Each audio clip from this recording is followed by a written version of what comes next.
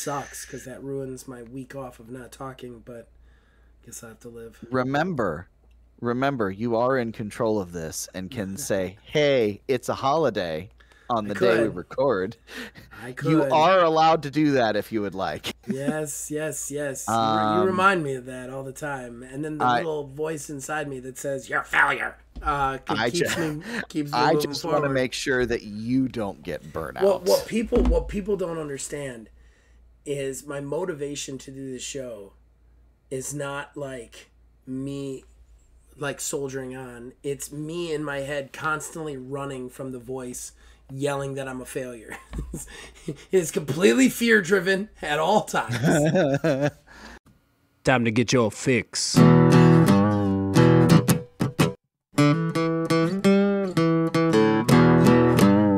It's a horrible gaming podcast.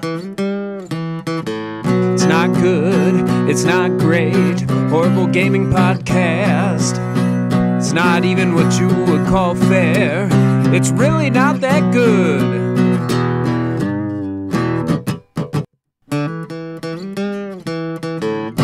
Horrible Gaming Podcast. Hello, my name is Zachariah with Old Man Gaming. You, dear listener, have chosen for whatever reason to listen to another Horrible Gaming Podcast. With me is Neil, a.k.a. a tiny wizard. And because if I don't say it, because I forgot to say it when I should have said it, gnomes will crawl into my ear sockets and eat my brain. I'm not alone. Usually I'm never alone. So we got a show. OCT. we got a show for you today. But before we get into it, we got to thank the people who have made this show possible. Behind our ugly mugs, you're seeing a custom graphic that was provided by Mr. Mark Bell. We thank him for that. And then, of course, this show's music and all the theme music here at Old Man Gaming is provided by the man who makes the music, my brother, Nick Van Siders. We thank him for that. We're going to be right back with everybody's favorite fan traction. Horrible Gaming Podcast. Ladies and gentlemen, this is our first segment. Our most important segment, that is fan interaction. That's where we, the co-hosts, we talk to you guys, the fans. Read out your comments in all the places we find them. Riff about them, we talk about them. Yeah. We did throw out a challenge last week. Well, not a challenge. An offer to William Hohen gauntlet. Give us a topic for this week, since he is on strike, and kind of walking around, and hopefully we're entertaining him. Hopefully we're still entertaining him, but he did not comment this week, which is totally fine. But I'm saying it's open-ended. So if you're still on strike next week and you want to pick the topic, slap it in the comments. Just slap it in. Instead, like a slice of ham. Just slap it. Just slap it. Just slap it in like wet meat. Yes. So instead we're going to do a topic that Neil came up with. I think is really interesting. I'll probably let him lead, but we're going to talk about the new Final Fantasy remaster, but specifically the remasters in general, whether they're a good thing for the industry, a bad thing for the industry, stuff like that. As long as I'm saying that right, that's basically the right, Neil. I'm on right. Basically, yeah. Great. But first, of course, the fan traction. Mostly Jason. Neil's head lines up too much with the couch dude too frequently today, and it's distracting. Looks like he's wearing a weird hat. Okay. All right. Well, I don't think I've ever seen Neil wear a weird hat, to be honest. Not really a hat guy. Not a super hat guy. I had one really. I've really only ever had like two hats. One was a DC ball cap that I would wear, and the other one was just an old work hat that I would basically have to wear all the time. The only one outside of that I ever really wore was the one that I had for an outfit for a buddy's wedding who decided to do a steampunk wedding. Is a very large top hat. Nice. I am a hat guy, but I'm only a hat guy outside, which is interesting because you would never. So if you watched me on here, you'd probably never recognize me on the street because I'm usually wearing a cabbie hat of all the the hats that I wear. But is that the same hat, or you have multiple? I have 3 different cabbie hats of varying colors, thickness, and whatnot. I also have 4 different ball caps that I wear at different times, and I still have a fedora, though I don't wear it anymore. The old fedora. Yeah. I remember that. Yeah, I can't do that one. I had a fedora back in the day when I thought I was cool. Right. Exactly. There are definitely pictures of me on the internet in a fedora. But yeah, that's where I'm at. With hats. Continuing, Jason, not familiar with the Skyrim soundtrack. Jason, it's good. Trust me. I am going to endeavor, and I already started it. I'm endeavoring to make a Spotify playlist based on all the things we did on the last episode and put it on Discord. So just nice. Watch out for that, because that will definitely have Skyrim in it. I'm gonna try and put all 6 of our choices plus all of our almost made its ins, basically. My 3 and your 1. So yeah, I think that'll be fun. Then continuing, we've got Jace.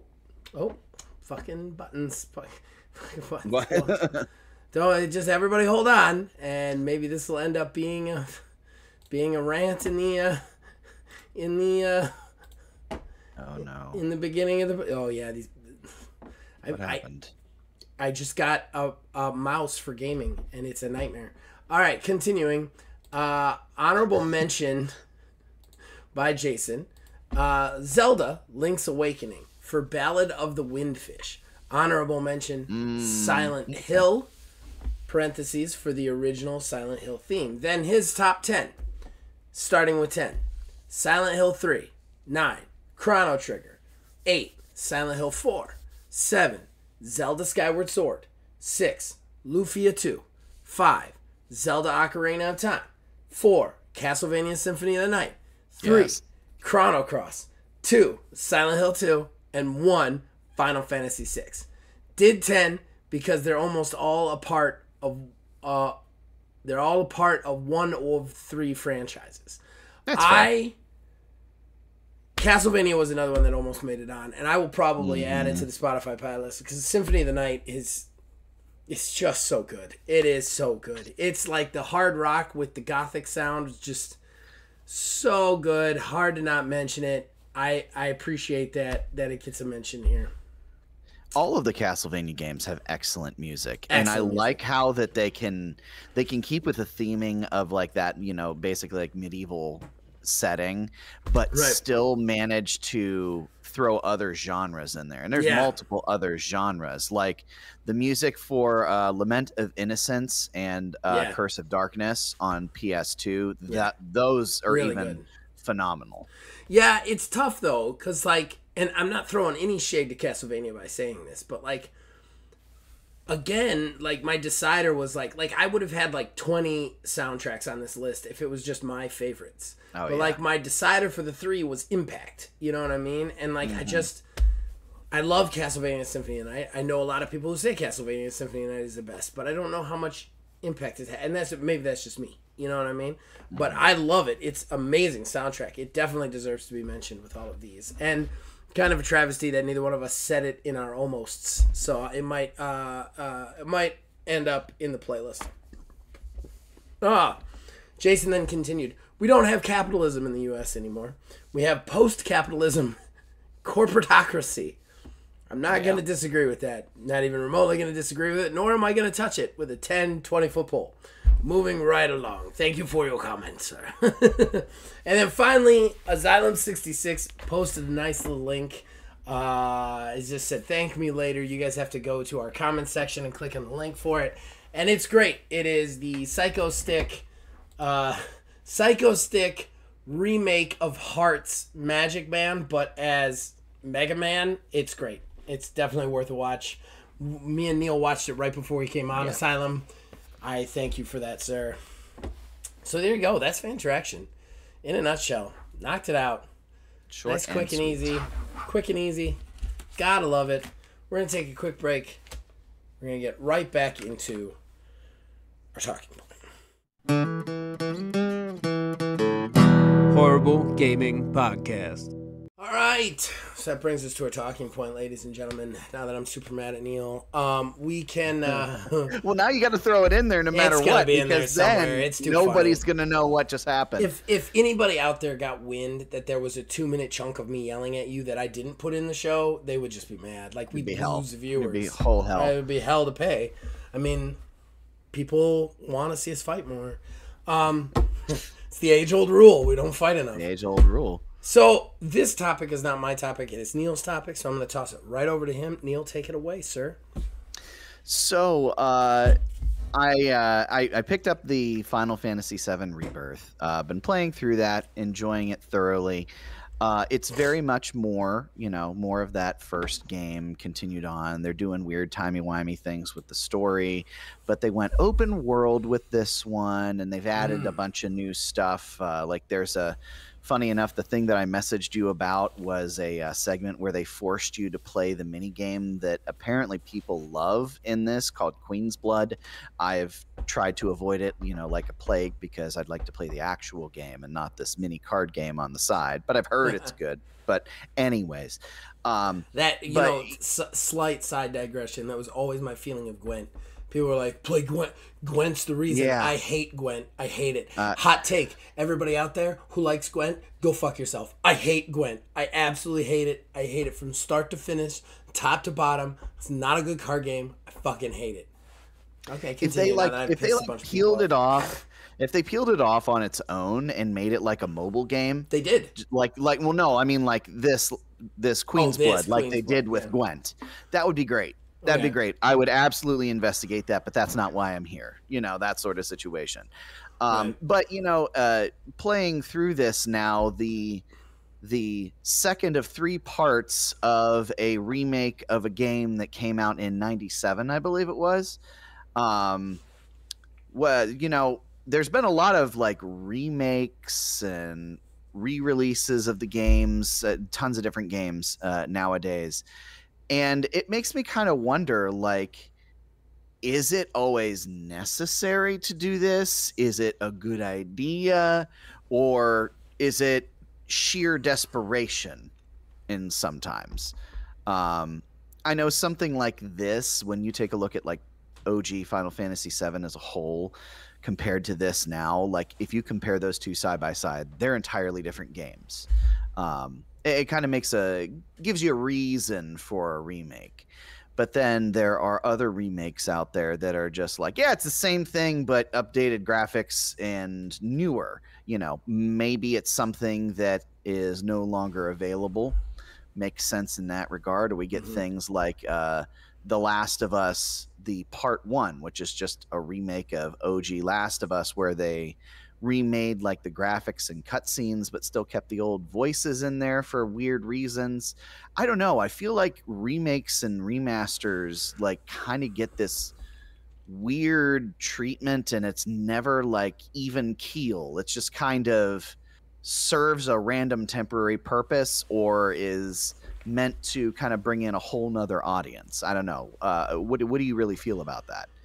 I got a lot of feelings on this. Because, first, right off the bat, let's try and define what a remake and a remaster is, definition-wise. And I'm going to say what I feel the difference is between the two, and then you just agree or disagree based on that so that we can proceed from here. A remaster is where they take the content from the old game, like start to finish. They upgrade music, graphics, and like maybe control schemes or something, and put it out again on newer stuff.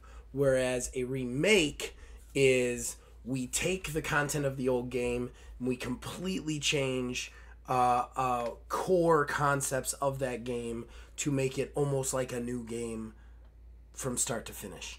Example of a remake, in my head, Resident Evil 2 remake is a remake versus like a remaster would be like the Mass Effect Legend Collection. Yes. Yeah, I'm definitely on the same page with that sort of stuff. I want to make sure, because I've had a lot of weird debates with people about it, because like no one's really quite sure as to what is what. Well, that kind of, not to cut you off, but that kind of gets at the crux of kind of what I'm feeling about this. You owe me a couple of cutoffs, I suppose. Yeah. That's kind of like the crux of kind of what I was thinking about with this, because nobody knows, like, I mean, I feel like there's a general consensus to where, for the most part, there are things that you can point at, and a lot of the times people will be able to tell if it's a remake or a remaster. But there are, like you said, a lot of different times too where, well, what is this exactly? Because they've only done half of the job, or they've done more than you would think for a standard port with zhuzhing up the graphics, you know? Yeah. Okay, so remasters don't bother me that much unless they are like within like 5-10 years. Like the Last of Us remasters kind of bug me because it was a generation ago. What are we doing? But comparatively, like, you know, they've already announced that there's going to be a Max Payne trilogy remaster. That was a while ago. That was back on like PlayStation 2. Like, okay, I kind of see that. Bring that remaster my way. I would like to play that on the newer hardware with kind of better graphics and a better control. And also, you know, if you brought that forward, that was before the time of PC. So I really couldn't, you know, own that in its best form. You know what I mean? I'd have to go looking for it. I feel like those kind of things make more sense to me. When we get into the remake area, and I'm going to go ahead and say this right now, I'm not a fan of remakes. We've never really talked about this topic, which was one of the reasons that when you put it forward, I was like, this is a good one, because I actually have a lot of feelings on it. Feelings that I've never really discussed on the channel. I don't think I own or have played a remake. Ever. Interesting. I'm trying to think of one, and I'm having a hard time, because I don't think I ever have. And there are some things about them and that really irk me. Like, let's take the Resident Evils, right? Resident Evil 2 remake, Resident Evil 3 remake, Resident Evil 4 remake, right? Mm-hmm. They took the original game, changed the core mechanics, used the same storyline, edited some of the storyline, but overall same storyline, changed the core mechanics, remade the game, right? Mm-hmm. Why didn't we make a new game? Can somebody explain that to me? Because when you're doing that, when you're doing that much work to it, you had to have new assets for that. You had to rebuild it from the ground up. It's not even like you're taking the game and just making it look prettier so it makes more sense. You're making a whole new game. You're making a whole new game, but you're trying to copy the original game. Why didn't you just make a new game? Why didn't you just make new IP, or hell, a sequel to Resident Evil? Instead, we get these weird remakes. And one of the things that bugs me about the remakes, too, is, and this could just be me, this could just be a hot take, I feel they devalue the original. Now, if you said to me, Final Fantasy VII, let's say Final Fantasy VII, if you were like, I want to show my kid Final Fantasy VII, and somebody was like, well, we'll take Final Fantasy VII, we'll make it available on newer consoles with better graphics. Great. But now you're saying, no, we're going to take Final Fantasy VII, we're going to remake the game so it's kind of a different game, so that when your kid gets to experience, it's a completely different thing than what you experienced. It devalues it. It devalues what it originally was. And I've talked about this before on the channel. One of the big reasons I don't read comics anymore is because the movie industry got to them, and every time a movie came out, that character would restart their comic book. It was never so worse as Marvel. Marvel would have like 30 comic runs and then have another number one. You know, so it would be like there'd be a new number one every 6 months for like Captain America. There was no value to the number ones anymore. You know what I mean? There's no value to the original at all.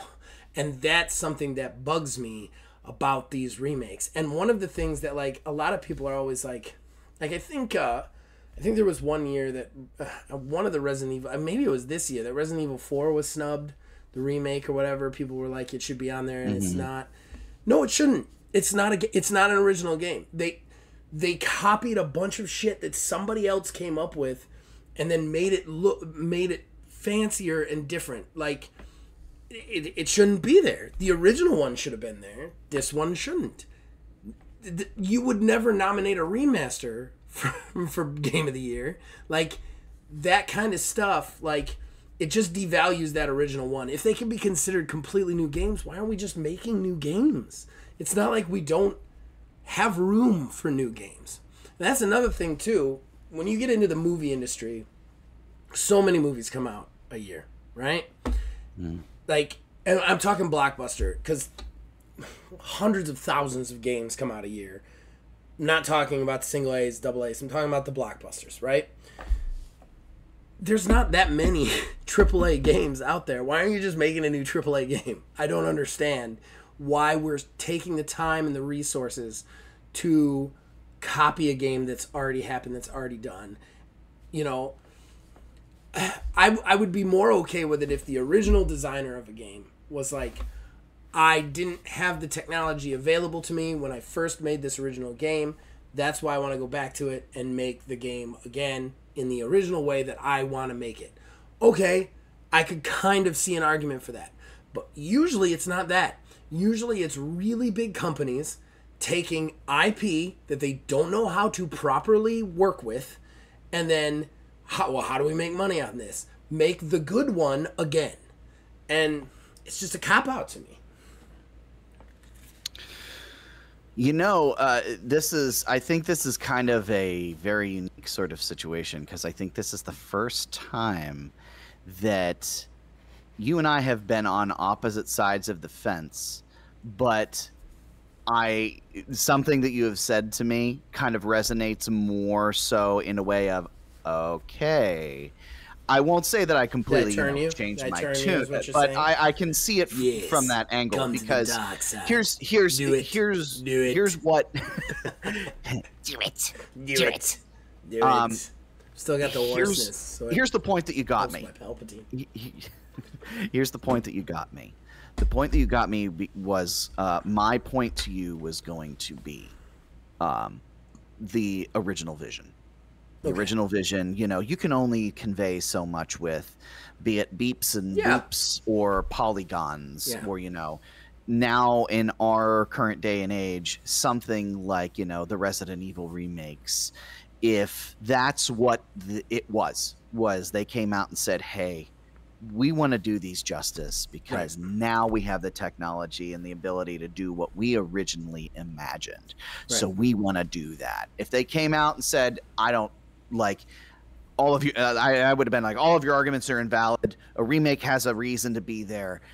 But that's the thing, is I even had this thought in my own head while you were doing that.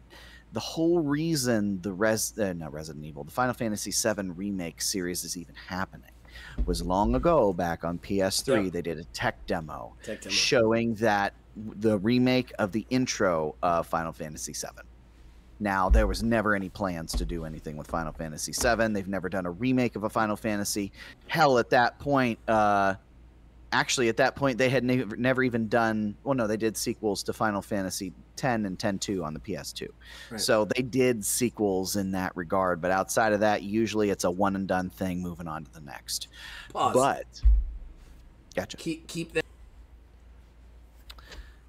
But what ended up happening is they saw the reception. They said, you know what? Fucking that. We're going to print money.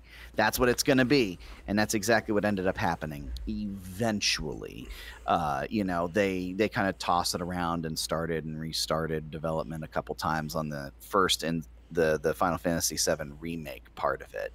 But in the end, it came out, was pretty successful, but they decided to come up with a reason to justify the remake, which I think was a good move on their part, because that then, when I think about it, swings my thought, my like train of thought back around to, well, maybe their reasons were not necessarily, you know, the greatest or most pure, so to speak, for doing the remake. But in the end, they turned it around to have another reason outside of their initial, hey, money.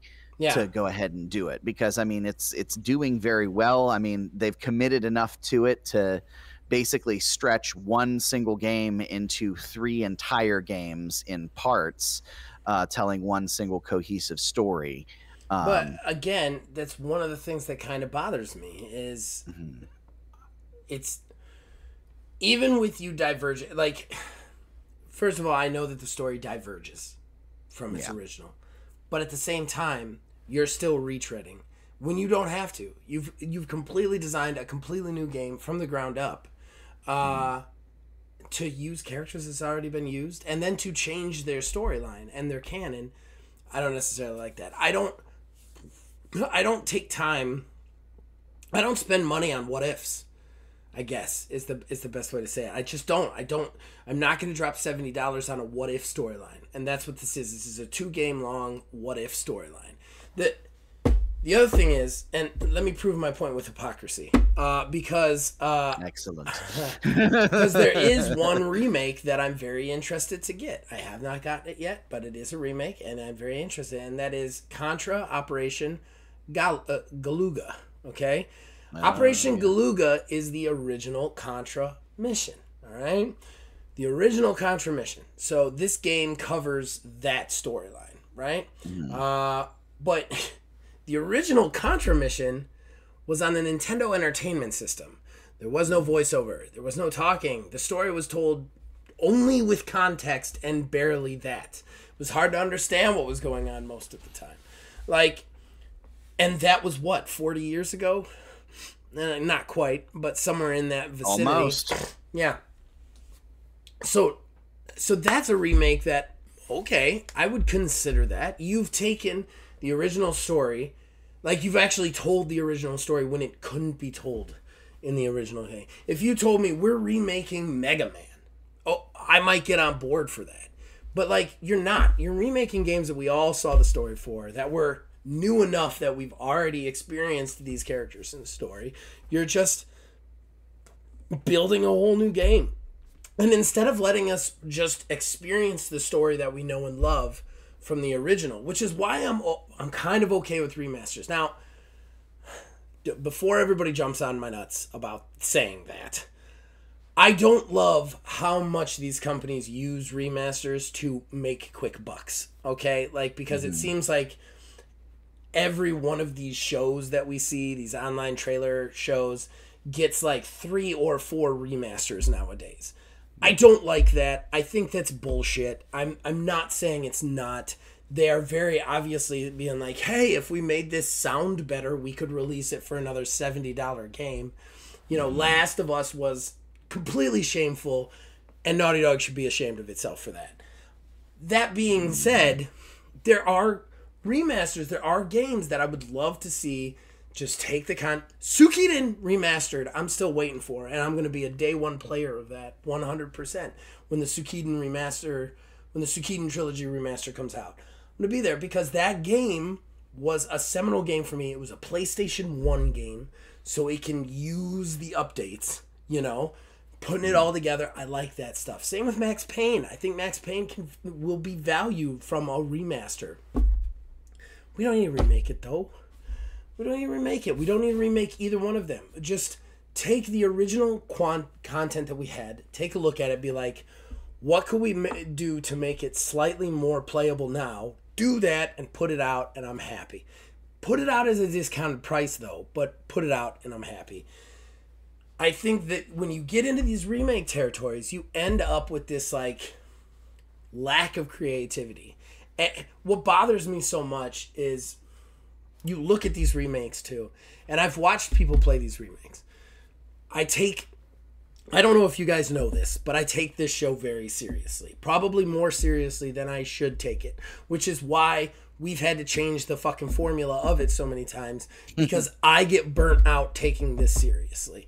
When I go to the bathroom, I look at IGN. The minute an ad comes on my TV, I look at IGN. I am not looking at IGN because I'm excited to. I'm looking at IGN because I'm trying to find content for this show, trying to keep up on the thing that I promised I would do for all of you people out there. So I take this show very seriously. Kind of lost my thread there for a second. When I shit, I'm thinking about the show. When I'm watching other shit, I'm thinking about the show. I did. I forgot what I was trying to make a point, and I don't know what. Oh, was that it? Yeah. Okay. All right. So I watch these games. So if I don't play the game, I watch the game. Right. I experience the game in some way, shape, or form, so that I can at least talk about it. Right. Mm-hmm. These games are really well made. They have new mechanics. They have new builds. I would say Final Fantasy VII brought a new and interesting combat system to the potential JRPG genre that almost every one of those games should adopt, and a lot of them have started adopting. Yeah.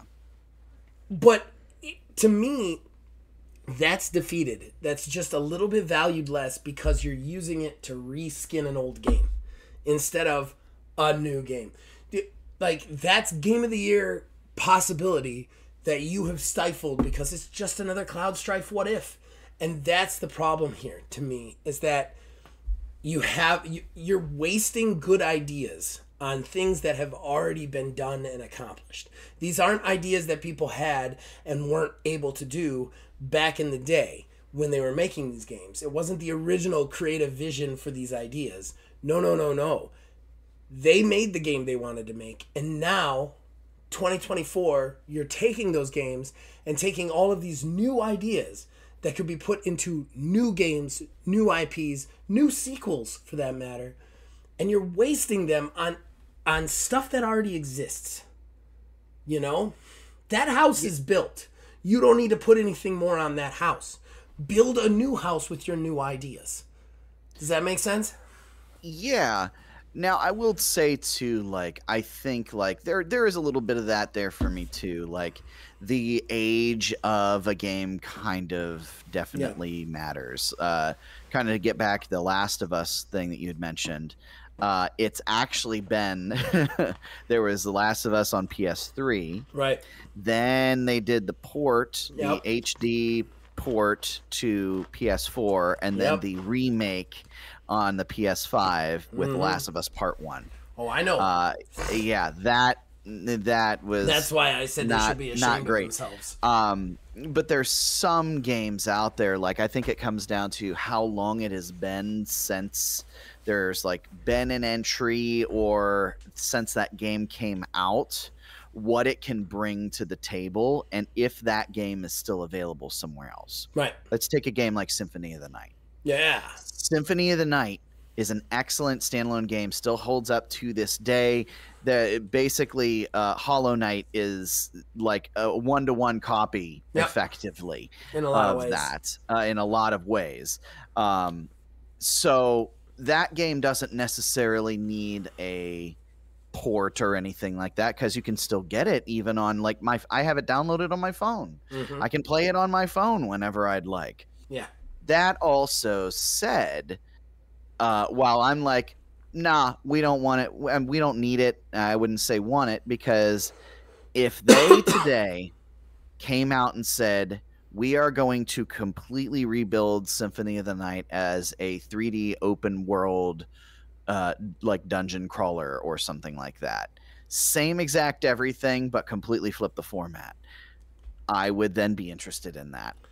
I would then 100% be interested to see how that turns out. I would not. I mean, I'd be interested to see how it turns out from an experimental sort of thing. But as far as me and my consumption of content, it would immediately put me off, because it's like, why aren't we just doing a new entry to Castlevania with an open world model? Why are we building off the shit that we already have? Like, and the other thing is, too, no matter what happens with this hypothetical 3D Castlevania Symphony of the Night, you hurt the original one.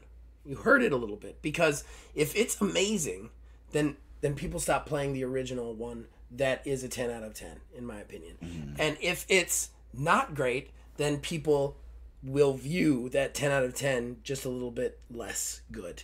Like, no matter what, you dilute the original content.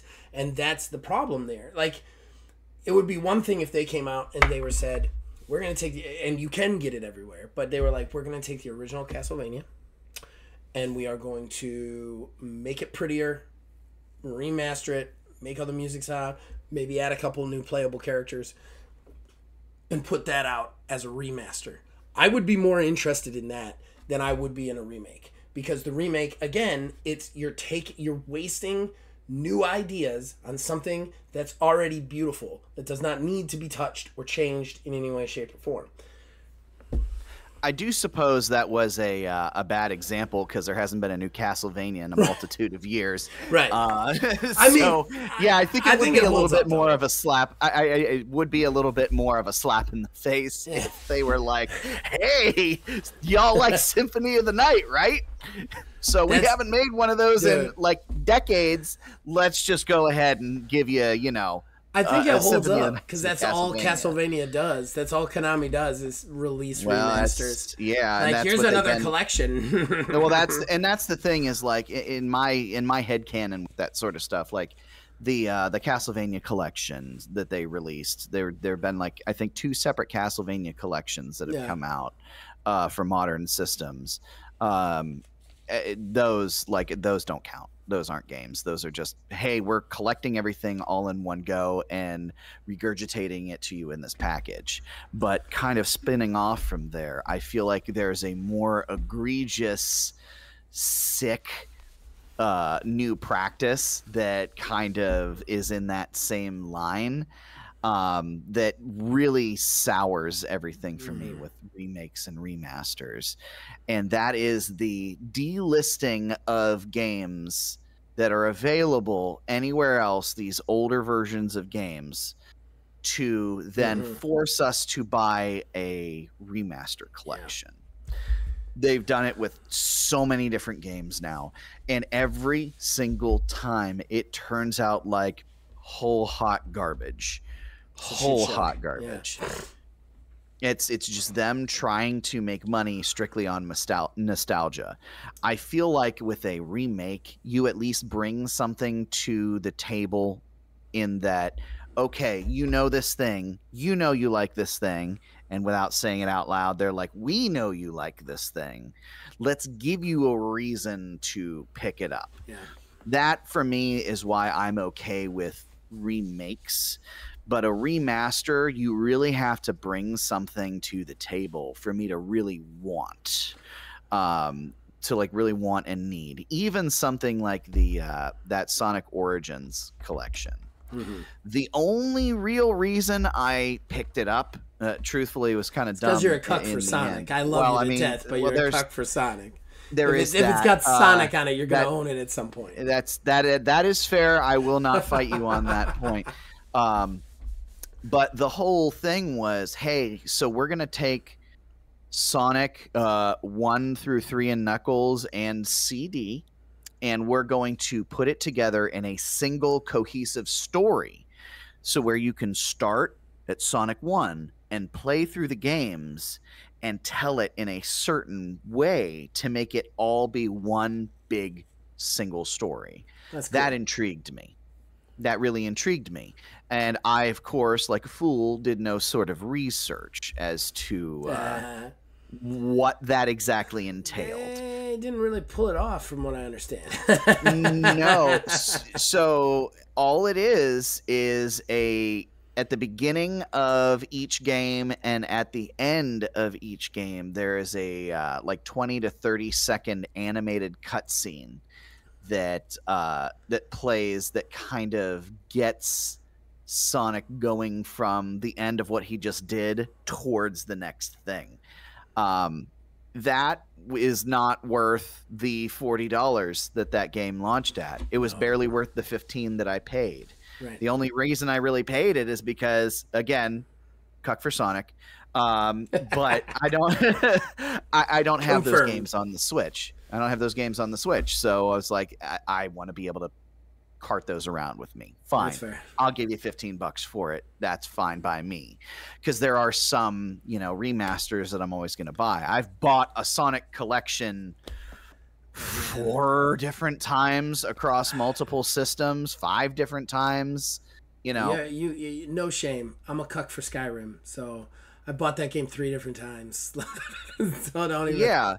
I get it. I get it. Well, it's funny too, because even Skyrim is one of those things that when we look at it, it is slowly approached that remaster territory. Every 5 years, basically, we get a remaster of it. Yeah, it's like a slow roll on it because you have the original game come out, then you have your DLCs, and then you have the collection that's got everything all together. Okay, fine. Then they have the next gen version, and then they have the anniversary version, which, by the way, now you can fish in a whole new thing. I got that one. I can fish in my Skyrim. I'm a fucking cuck for Skyrim. I fish.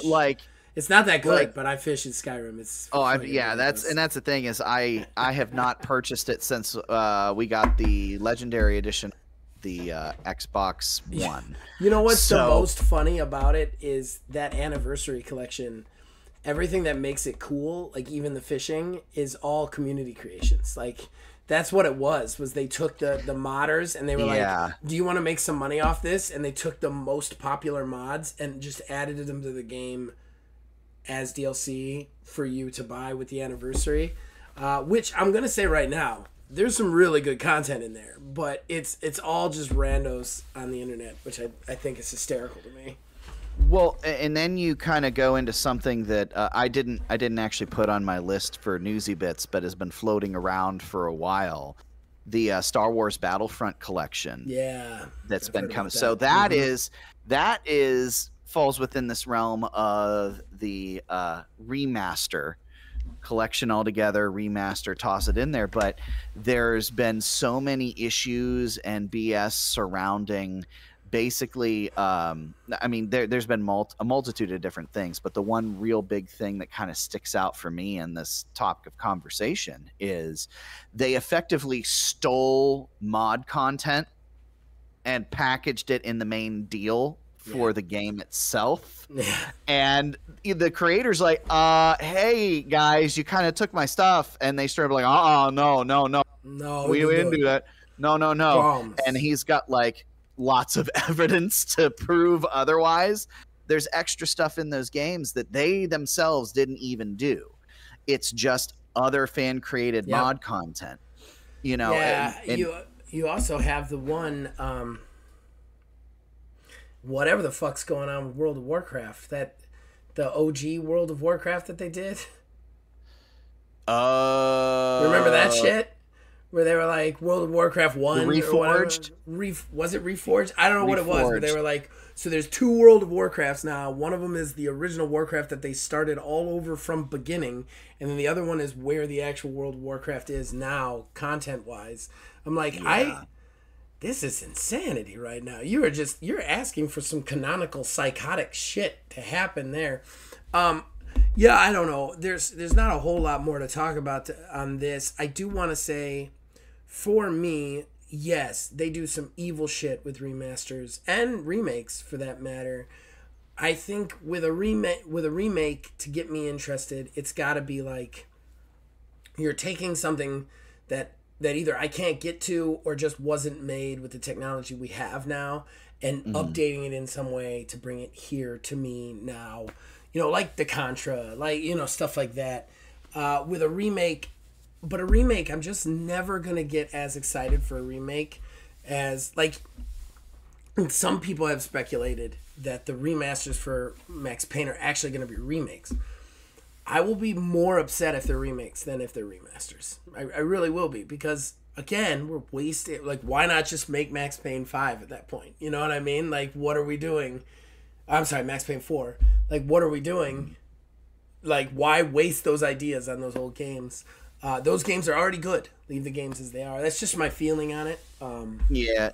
I would say, just to kind of cap it off, to your point, in this conversation, I was kind of floating more towards Metroid Dread. So, we had Metroid Fusion, effectively Metroid 4. Was the last mainline numbered Metroid game in the series, all the way back on the Game Boy Advance. And then they were going to be making Metroid Dread, which eventually came out of development hell. But I can see a world where Metroid Dread was a remake of Metroid Fusion. Yeah, or even just Metroid 1. They could have done that shit. Well, that's the thing. They've already done that. Oh, they already did that. Yes, on Game Boy Advance, Metroid Zero Mission is a complete remake of the first Metroid, basically bringing it in line with kind of how it looked and felt and played in. Well, and again, that almost seems like an Operation Galaga stuff. You know what I mean? Like, and it really is like if I did not know the story of the first Metroid game and somebody handed me Metroid Zero Mission. It was like, here, play this. There's a brand new Metroid game out. Oh, hot shit. This is cool as hell. Because it completely changes like everything of it. But then that's where we really kind of get boiled down with that stuff. And the Metroid Fusion and Metroid Dread stuff. It makes you wonder like where the line is, what is okay and what is not, what do you actually like, what do you not like, what is the line that you don't want somebody to cross. Because I can see myself buying a Metroid Fusion remake because Metroid Fusion is amazing, but if we did that, we never would have got Metroid Dread, which is it was Metroid 5, so I mean it's the next step in that entire series. We would have never gotten it otherwise.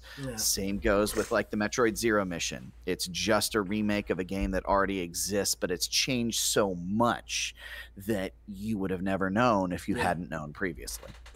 Yeah, I think that you're right. I think there's definitely a weird thing. Like the corporations are going to do this shit. Like it's easy money for them to do a remaster, charge $50, or a remake and charge $70, and they're gonna do it. But I definitely have to draw the line at the remakes for the most part.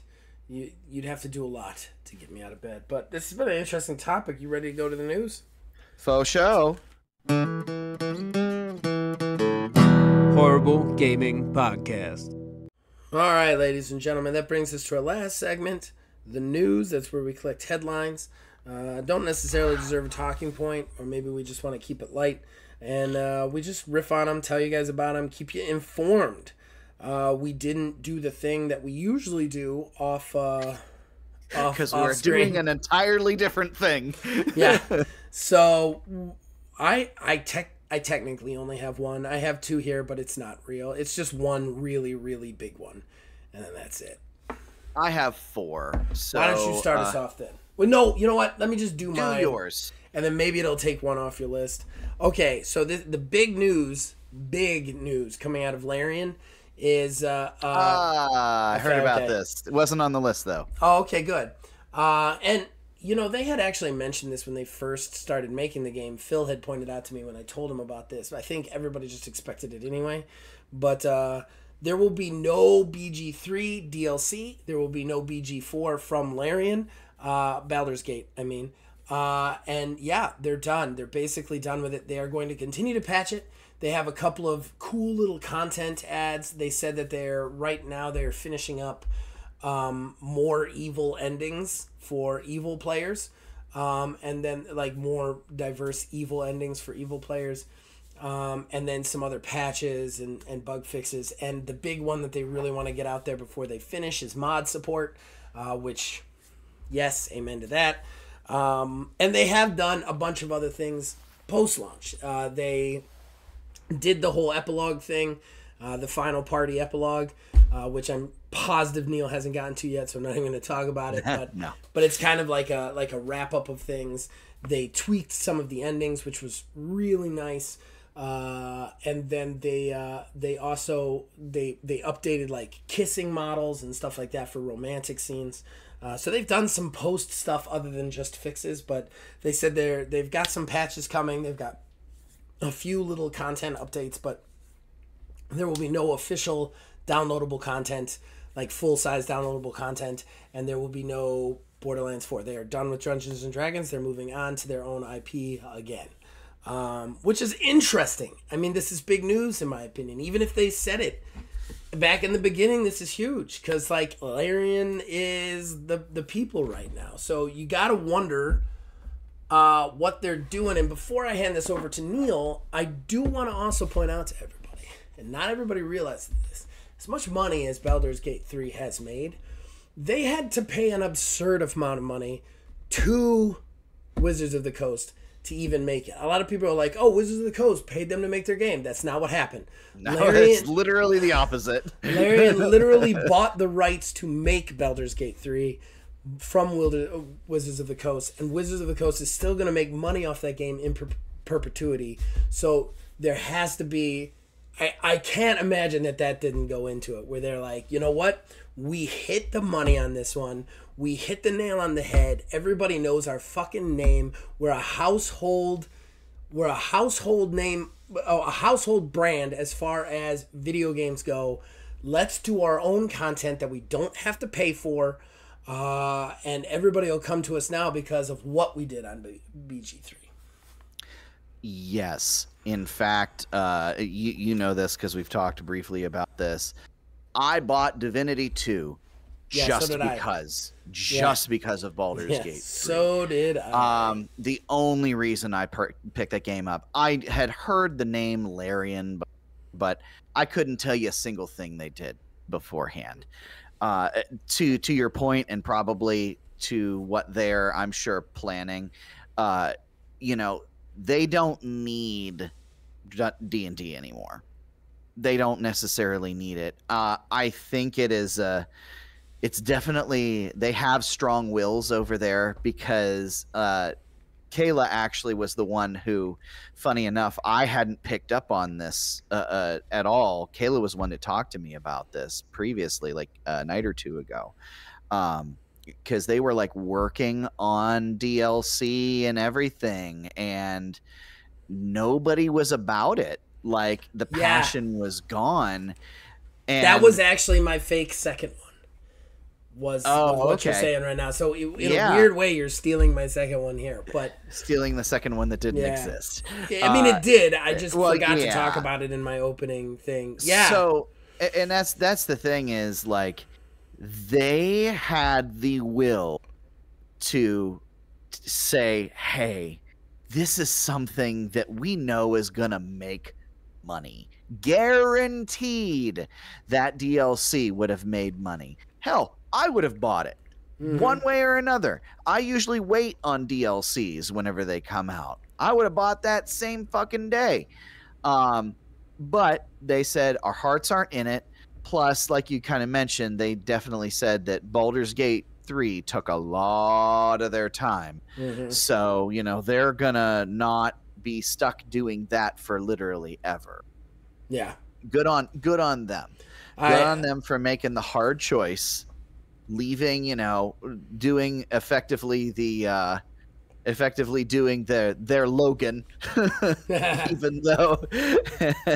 even though Hugh Jackman's coming back again for Logan one more time, but we won't talk about that. And saying, hey, I want to go out on a high note with this.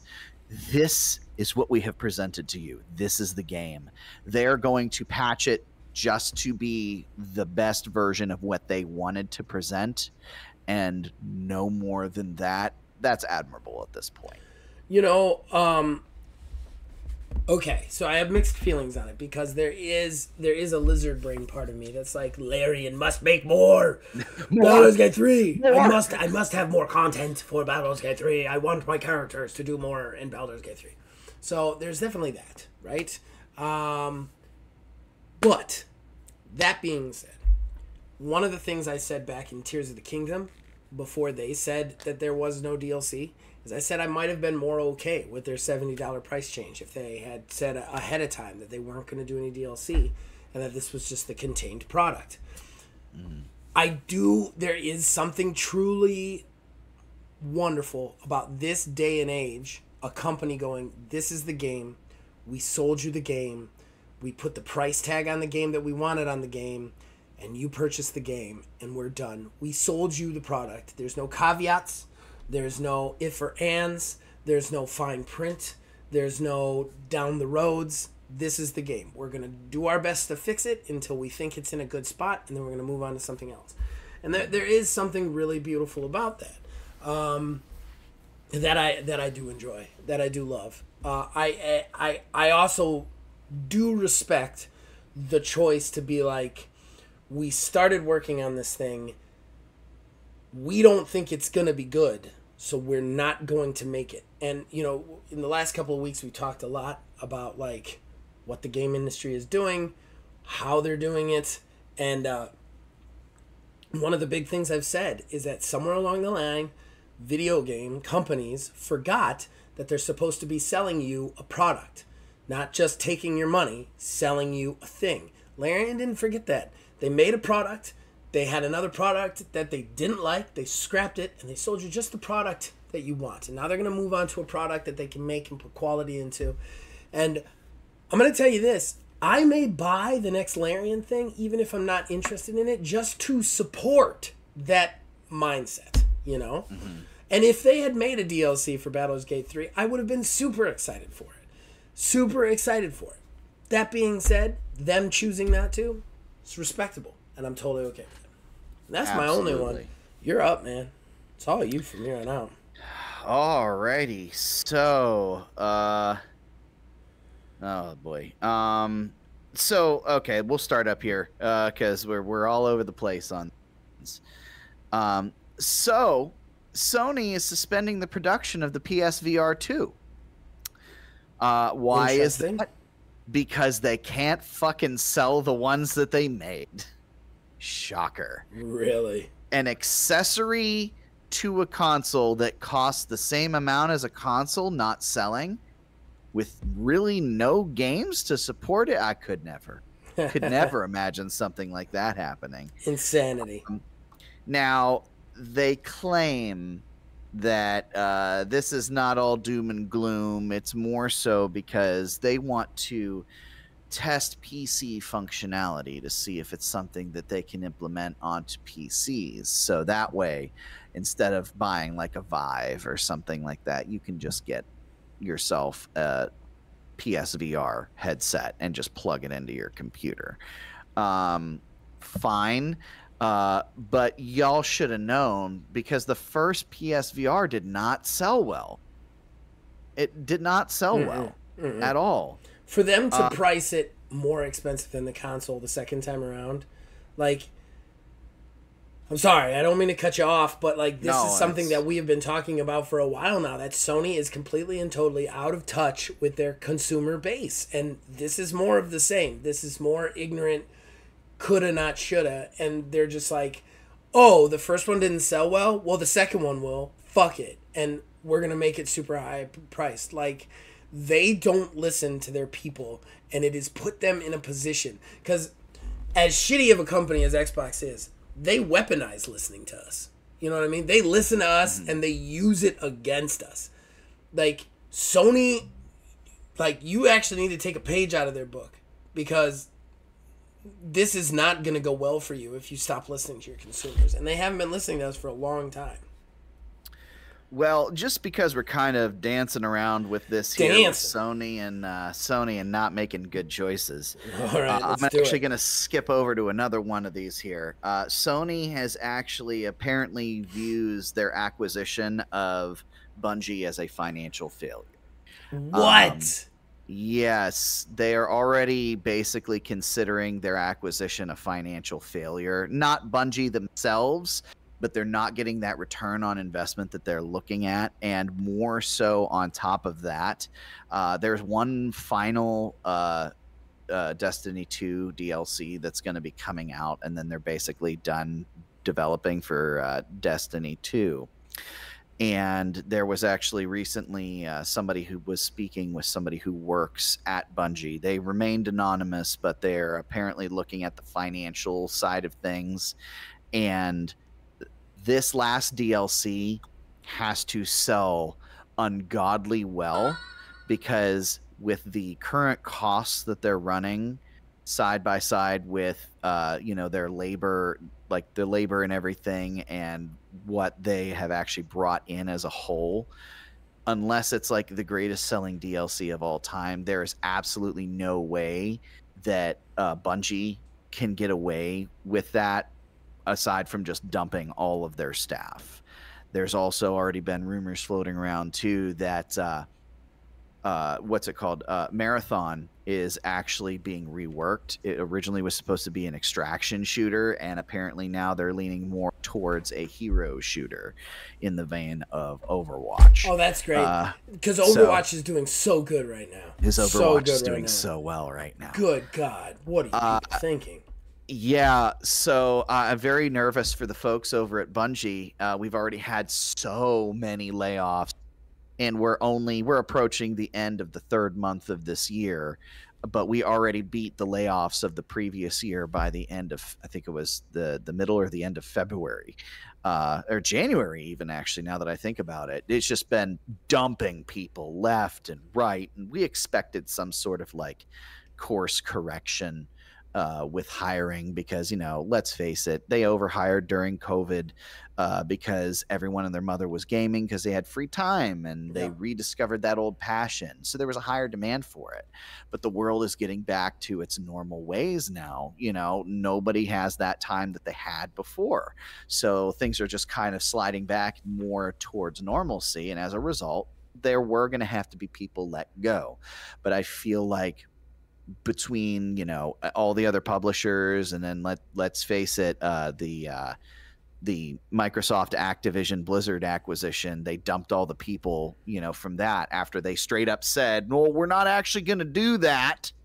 We're not going to do that after this deal goes through. We're not going to purge a bunch of people to make it, you know, reasonable for us to operate, even though they basically they claim to have alluded that this was going to be a thing ahead of time.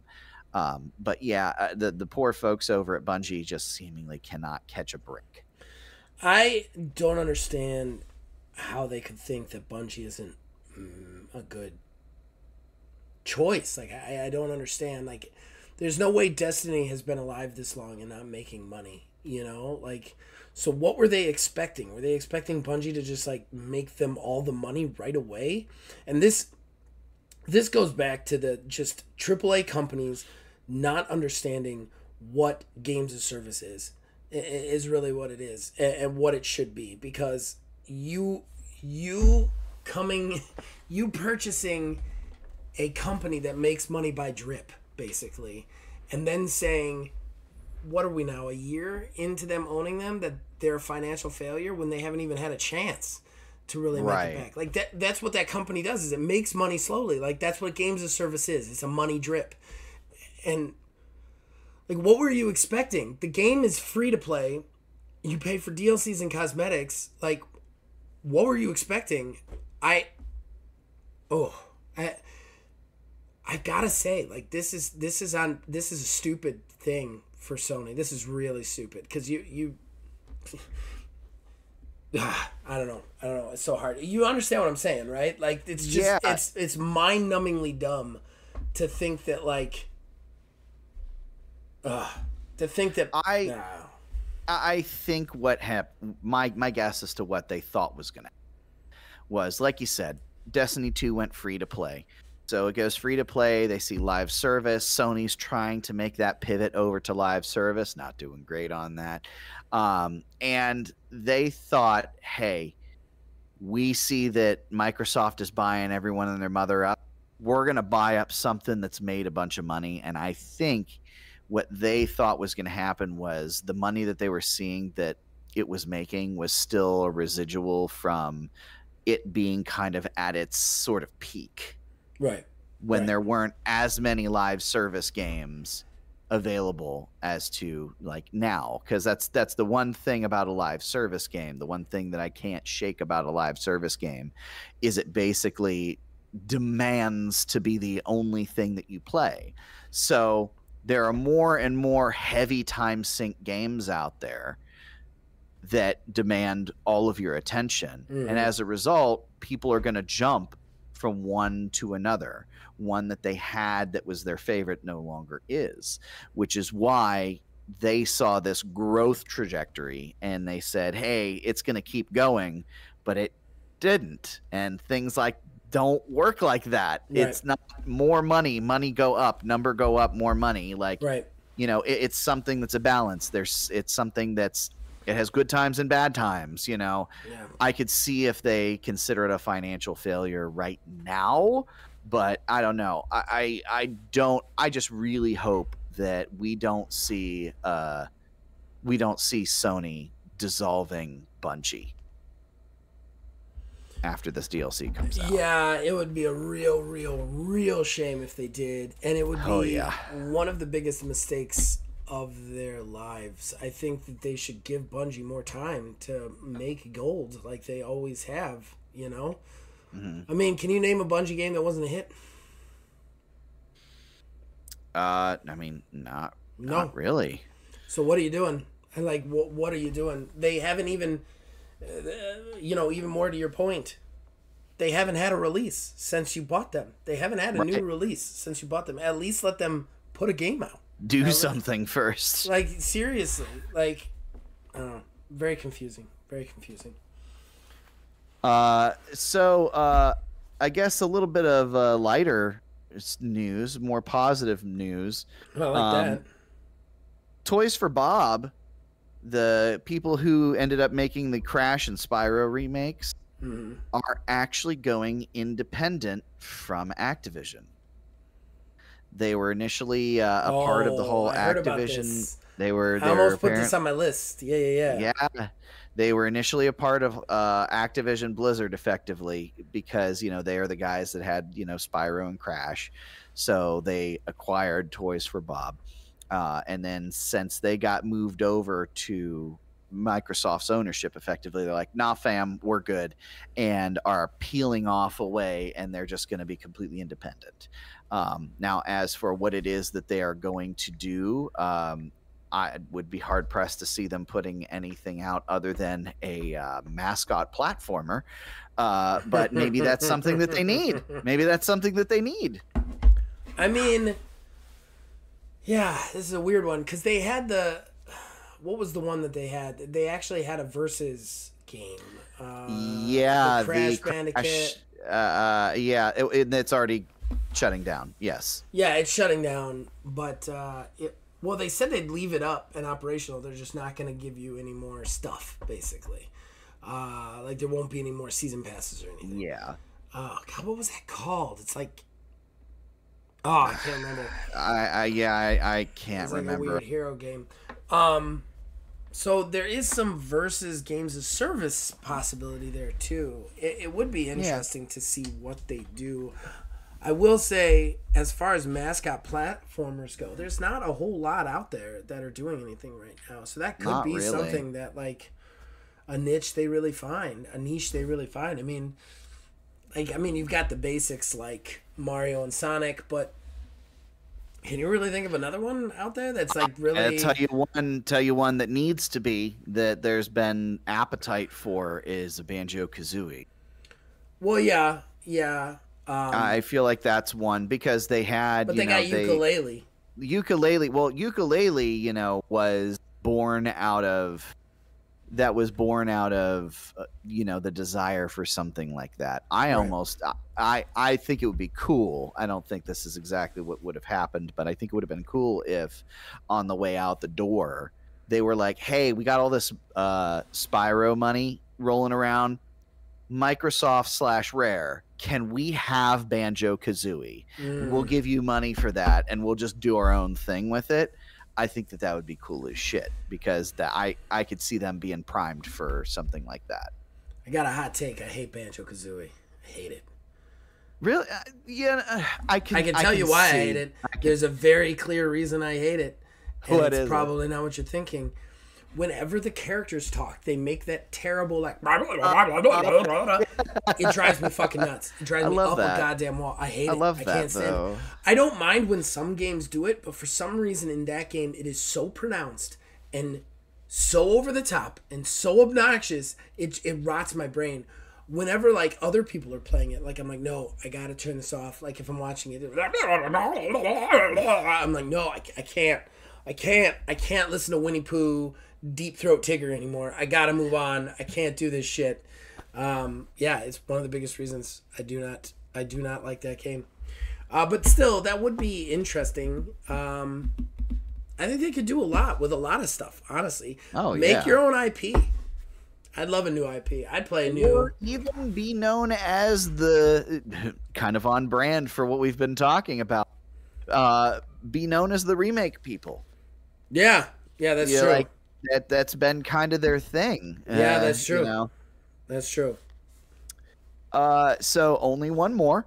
Okay. And this one here I find a bit interesting because it kind of falls within the same wheelhouse as what was done before. Margot Robbie is apparently producing a Sims movie. Really? Yes. I feel like that it's going to be very hard for the Barbie comparisons to not be drawn with that, given the whole idea around the Sims and everything like that. But I would find it very interesting because, you know, with Barbie didn't have like Barbie as a concept doesn't have like a story that you can like tell. They found one in the end. I wonder what story that they can find with The Sims, because The Sims is just a life simulation game. There's no real story outside of, you know, the challenges that you give yourself, or like there are some like storylines to some degree. I have to tread very carefully how I'm talking about this, but I know of, you know, there are like storylines that have continued on from games. Yeah. I'll know when Kayla listens to this episode. I'll know for a fact the day that Kayla listens to this episode. I think that The Sims, stop making movies out of video games. Yeah. Why? I don't want a Sims movie. What would that even be? Like, how would you even do that? Because it's literally just people who sometimes pee themselves. Like, I don't understand how you make that story interesting. Because, the only way I can think of doing it is the people outside the games are playing the games and somehow they're in it. But Lego did that. Lego did that a while ago, man, with Lego Movie. So, like, That's fair. Like, that concept has been explored quite a bit in movies lately. Same with Barbie. There was plenty of concepts with that in Barbie as well. Like, we've already explored that people playing with toys and toys are alive concept. So I don't know. I just don't know what we do with that movie. Why is Kayla excited about that movie? I'm pretty sure I told her about it, but I can't remember what her reaction was. I mean, I'm sure that she would be very excited for something like that. And I'll be honest, I went into Barbie skeptical whenever we went to go see it. I went into it very skeptical as to what it was that movie was going to be in the end. I was astounded with how much I enjoyed that movie. Yeah. I actually still quote it from time to time running around the house, which is hilarious. So, like, I don't know, especially with Margot Robbie at the helm on something like this that she's shown success with.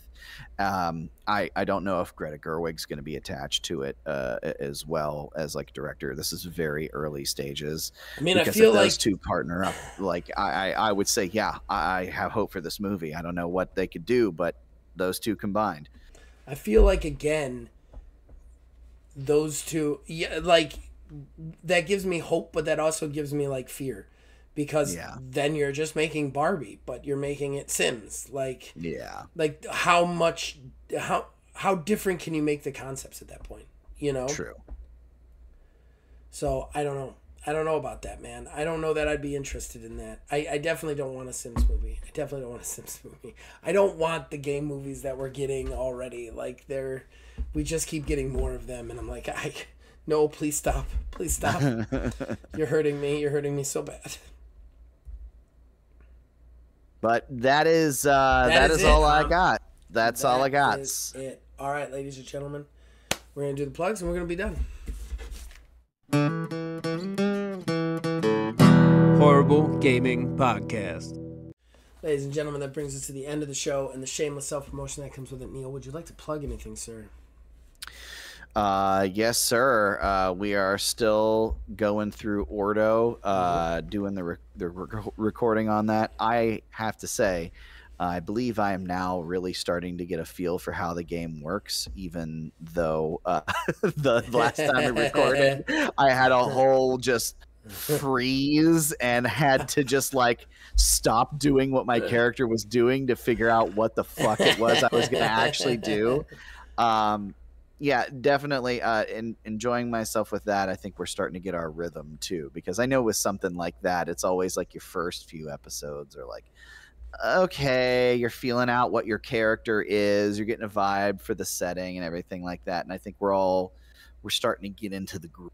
So I think we're starting to settle in. I think we're really about to rock it off here soon. Right. I really enjoy the game. I'm very much looking forward to releasing it. I actually think it's gone smoother than most of the games that I've ever like play tested. I think it just works really well. That we did some mechanics in it with the investigation that I think was really fun personally for me. My favorite part is watching, or at least listening to Zach have an entire life crisis about if people actually like him because of his character. Which has been over 2 episodes, and nobody knows this. My character is awful. I decided to make an awful character, and then I immediately realized, oh, this is going to be on the internet. It's not just us playing in a basement. So just everybody seems mad anytime I talk. So to be fair, I've done that before, GMing, basically. To just a quick story, I had a whole like freak out mentally after this at one point. Villain character that was going through a whole spiel, and this guy was like angry because the players were given a choice and they chose to save other people that ended up killing this dude's family. So like it was him having a whole meltdown freak out. So I'm doing like I'm starting to get into the meltdown freak out part of it, and I'm like really trying to sell it, and then I'd like stop in the middle of it, and I was just like realize how far I'm going. It's like, so what do you guys want to do? And then I'm like in my head just like, oh my god, they thought I was just yelling at them. Oh my god, I really hope they still like Right, yeah, definitely had those moments. For way worse stuff than yelling at people. My character's like a dirty piece of shit. Yeah. So it's way worse. All right, so as far as me, we got a lot of content right now, guys. We got a lot of content on the TTRPG and video game side. You can check out all of that it has to offer. We got shows basically daily on this channel. Whether you like TTRPGs or you like video games, we are doing something for you. So check it out. Other than that, you can reach us on Facebook at OldManGamingDH, on Twitter at OldManGaming9. You can join our Discord, links in the description below. Influence this and all of our shows from there. As long as you guys keep watching and listening, we'll keep making them. We'll see you guys next time. I got a fucking gaming mouse and a gaming keyboard. When I first got this PC, when I first built this PC, I went cheap on the keyboards because who cares? It's a mouse and keyboard, right? If it works, it works. Right. So I got a $20 Logitech mouse and keyboard. All in one package, $20. My wife has been on this thing called Mac Auctions. I frequent Mac. Yeah, and if this makes the show, people who are not in Ohio, it's basically like people who send back shit from Amazon to Amazon. Amazon doesn't just sell it on Amazon. They sell it to this warehouse that then auctions it off, called Mac Auctions. And I was like, you know what? I'm going to try and get a gaming keyboard and mouse. Like, upgrade my set. So I found one. And it has been nothing but headaches since I got the damn thing. Does it light up? Sure. Do they look cool? Sure. Are they comfortable to hold? Sure. However, list of problems. Number 1, they're not battery powered. They're freaking plug-in rechargeables. Ooh. It's terrible. I never know when they're going to die on me. And granted, they really haven't died on me that much. But, I just want battery-powered ones. Then, after that, there is this thing. And I'm going to show the people here. And, you can, just lie and say Use you watched it back later. There are these buttons right here on the side of the mouse. Everybody can see them. That button right there, that first button, it kills whatever website I'm on. I don't know why. I don't know why that's hotkey to that button, but it is. Does it look akin to this? Yes. On the side? I love those buttons. I use those buttons almost as much as my click buttons. I've never been so mad at you. For in navigation, fucking 5 years of listening to you, I've never been so fucking mad at your dumb fucking face. That button is the worst. Great. It just kills websites, and I accidentally hit it all the time, and then I'm just not on the web page I was on, and I'm in the middle of saying something for a show, and then you're on boop, the previous web page. No, it's not. It kills the web page. I don't know what your fucking button does. Mine doesn't do that. It kills the web page. The web page is gone. Boom. Mine's a forward and backward button. So yeah, whenever it's not a forward and backward button for me, Neil.